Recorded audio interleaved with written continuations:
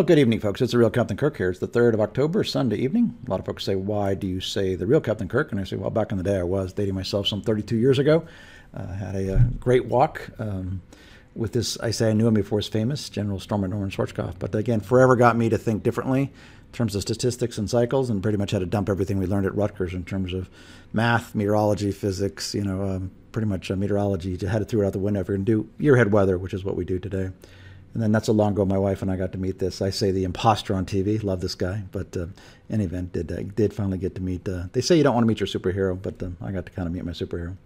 One thing we'll be doing this week here on Tuesday, I think around 3 Eastern time, is talking to the Allergy and Asthma Network folks about our fall-winter outlook and how it's going to influence asthma suffering. Could be severe, unfortunately. So for the 80-plus million folks that suffer from that, you might want to tune in here. I think it's freely available to those that suffer from asthma.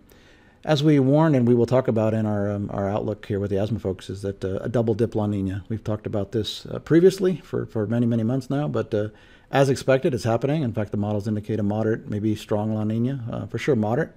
The interesting thing, if you look below the surface of the water there, that chart inset left there, very, very cold, much below normal water temperatures, just below the surface of the equatorial Pacific. So models are hinting at a moderate to strong event for this winter, and that does have implications for our winter early here in North America. So a lot of other cycles and statistics that we'd factor in, but again, one of many cycles that will certainly influence the winter. Looking at last week's summary here, this is now a big map of mean temperatures versus last year on a retail calendar. Here in the U.S., hot, 5 degrees warmer than last year, warmest in 4 years, third warmest in 36 years, so much above average temperatures nationally. 6% drier than last year, driest in 13th, 12th driest in 36. So unfortunately, this time of year, our big retail clients, supply side clients, like cold, wet, stormy, snow, anything they can get to make you think to buy fall merchandise. Unfortunately, this probably didn't do it. Even up in Canada, it was a little bit warmer, warmest in 4 years, much above average temperatures up there. If there's a good news here, it's for last week, it's probably Alaska, Western Canada, Western U.S. Over in the UK, again, 3.1 Fahrenheit warmer, warmest in 4 years. So again, above average there. Finally got some wet weather.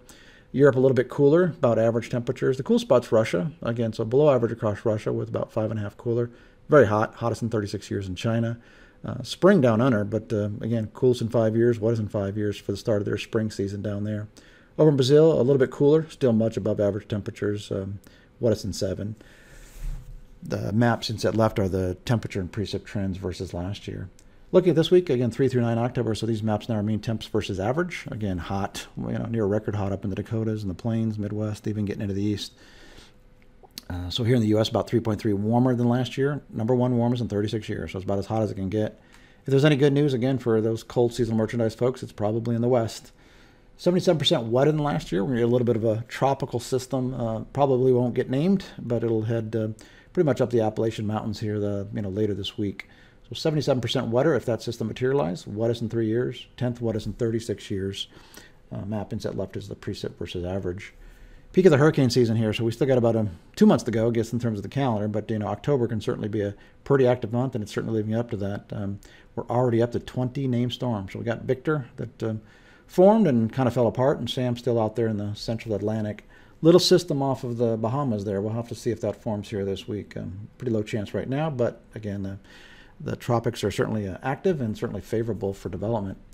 Weather trends had warned. I think we were the top dogs here in terms of predicting a very high number. We were a little nervous about that, but last year we had 30 named systems, and our prediction this year was 23. So again, of all the other folks out there, from Colorado State to NOAA and some other major weather firms, we were pretty much top of dogs here in terms of predicting 23. We're only at 20 right now, but pretty sure we're going to get there. So we've got again a good solid month and a half at least here of activity. So we'll see how that materializes. Next week, again, hard to believe, middle of October here, but hot again, 3.6 warmer than last year. Number 1 warmest in 36 years for the U.S. overall. Again, dichotomy of the country here, cold west, warm east, central. 36% drier than last year, driest in 6 years, 8th driest in 36 years. We'll have to see. Again, any tropical system can certainly change these outlooks, but one thing you do notice there in the precip map to the northwest in the mountains is more snow. So there's been some snow in the northern Rockies and Colorado even. In fact, even may see some snow here again in the high Sierras of California. So looking at the 2-week aggregate here for 3 through 16 October here, mean temps versus average on this map. Again, hot spots are going to be in North America, Eastern, Central, and cool spots would be Alaska, Western Canada, Western U.S.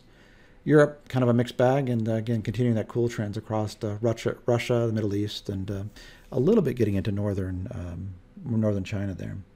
So with that, folks, we hope you have a great week, and we will be back here this time next week.